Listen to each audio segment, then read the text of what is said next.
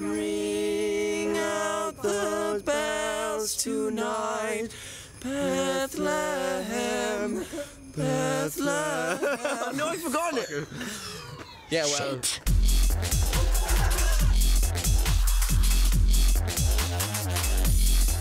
Wow.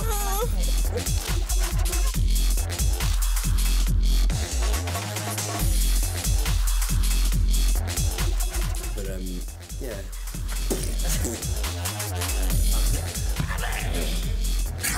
It's quite weird filming this Christmas special now, and he's kind of getting tinsel out and stuff like that, and it's, well, it's the summer still.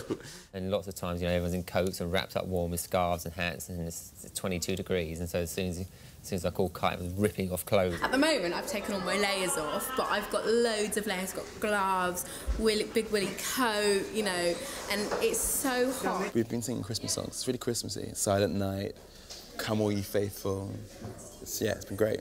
Follow the star tonight, Bethlehem, Bethlehem. Christmas special starts sort of 3 months on.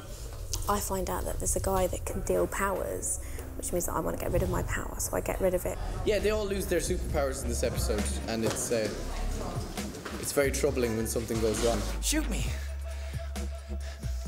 I'm immortal. No, you're not! Oh, yeah, Nicky! I mean, it makes that whole situation very, very, very difficult because he can't save his girlfriend. So I think although the episode is really funny, I think he's got a huge conflict in it.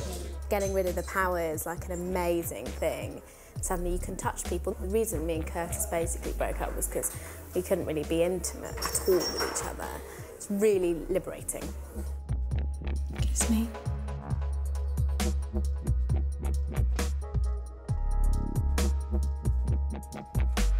Because of the sort of weight of having to live up to his future self, who is, you know, so much more confident and sort of worldly than him, and he's got to live up to that, to some very high standards.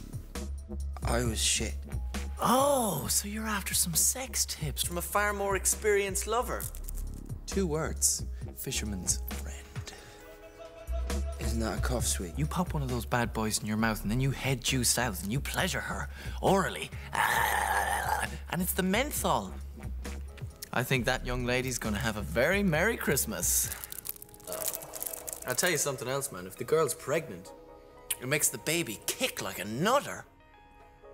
And my girlfriend in this episode is lovely. Both have large stomachs, but for different reasons. And yeah, they're both of the same species. We should probably go for a drink. Swap some funny stories. See if we have similar tastes and interests. Overcome some emotional hurdles. Well, I thought it was going to be a bit daunting, but it's been really lovely. I really got on with everyone. They sort of just really sort of welcome you in. It's really nice.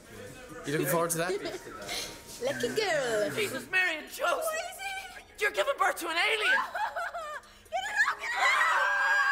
Placenta. Oh my God! Placentae papon. I didn't think it was that big. It's huge, man. It's like a fucking apple tart. Touch it. Touch it. Ah! And it's gonna splodge open.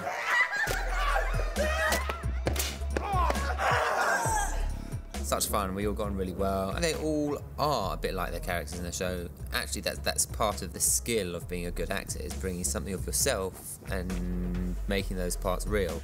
Bethlehem, Bethlehem. Seriously, lost your cool. Oh, shut up. It's Christmas. As in Superman, when he gets rid of his powers and General Zod takes over the world, they realise that things are going wrong and they don't have the superpowers to do anything to save the day. So they try to purchase them back. Is there any reason why we have to have the same powers as we had before? Mine died with that Jesus guy. With Seth, the main 5 can do whatever they want. They have any power. Yeah, I think it would be exciting to have new powers. A lot of the character is based on the power, but the power kind of came after I'd sort of discovered the character. Not daunting, I think it's exciting, isn't it? What wonderful powers are out there. It's exciting, that's what it is. I want to be able to do different things in Misfits. So, so there's scope, you know, for anything in this show now.